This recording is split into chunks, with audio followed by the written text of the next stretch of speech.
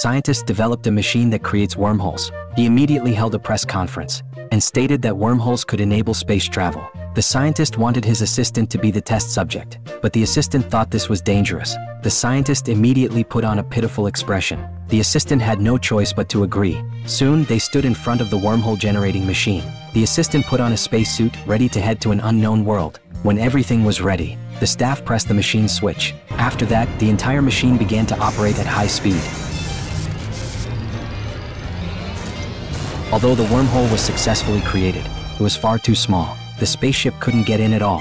Suddenly, the scientist's belt loosened. He realized that as long as a part of the body entered the wormhole, teleportation could be achieved. So he decided to stuff a part of his body into it.